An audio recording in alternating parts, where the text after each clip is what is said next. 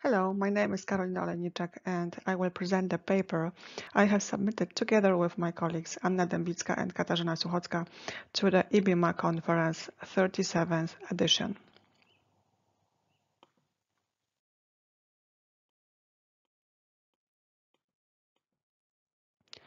In the presentation, I would like to present three aspects. The first concerns the creativity and its importance in the context of the theory of entrepreneurship.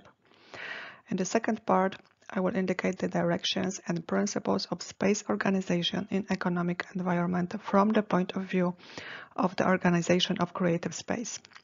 In conclusions, I will try to capture the relationship between space organization and its possible impact on students' creativity.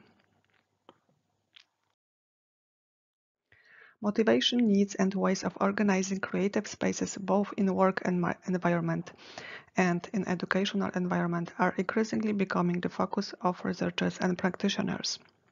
The interest in the quality and creativity of the learning environment and their impact on the development of certain competences already appears in the design of primary schools and kindergartens. The shaping of creative spaces that can influence entrepreneurship and the development of entrepreneurial competences in higher education is of particular importance. We believe that the discussion of the impact of space organization on the development of creative and entrepreneurial skills is still under development. In recent decades, there has been a significant increase in empirical research on creativity issues. Still, the problem is the lack of a single standard definition of this concept. Regardless of the approaches to defining creativity, the common element of most definitions are two items: originality and usefulness. The first of these items is seen as the most important aspect of creativity. Something that is to be considered creative must be innovative and unique. It is assumed that if a process, product, or idea is not original, then it is common. Usefulness is the second element in most definitions. Usefulness can mean emotional value, and it can refer to the pragmatic value or the effectiveness of a product.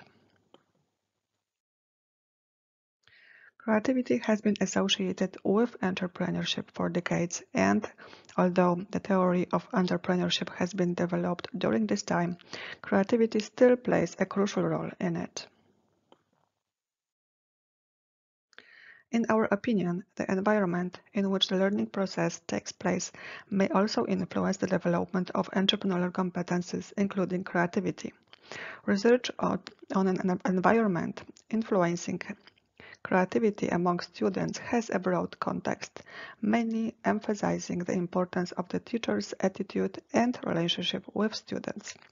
Research is less concerned with space itself, which may constitute an important element of the environment directly affecting students and teachers.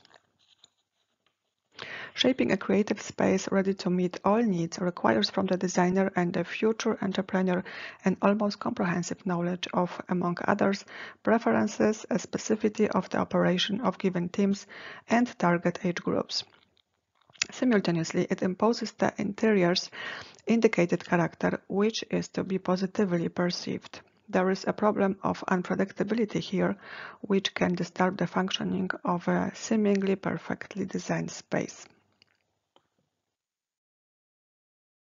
A model example of a creative space is an interior that meets all users' foreseeable expectations. In such a space, we will find specialized zones prepared to implement specific tasks. We can distinguish three groups of spaces. First, transparent space, which provides the user with optimal living conditions in the selected period. Second, toxic negative space, which adversely affects the recipients. And third, identical positive space, which is personalized. We maintain that another factor that determines the effectiveness of a creative space is the nature of a given interior in terms of colors, textures, acoustic conditions, and above all the proportions and forms of the model space. The classification of the type of space takes into account the psychological aspects of its impact on the quality of human life in relationship between sight, perception, and the emotional reactions of users. Summing up, the existence of many different relationships can be assumed between the creativity of users and the organization of architectural spaces. On the one hand, they result from the importance of space as a creative place, and on the other hand, from the understanding of man and his development in connection with the world and society. Given the importance of entrepreneurial competences and creativity in the development of the modern economy, the research direction on these aspects should be further developed. Thank you for your attention.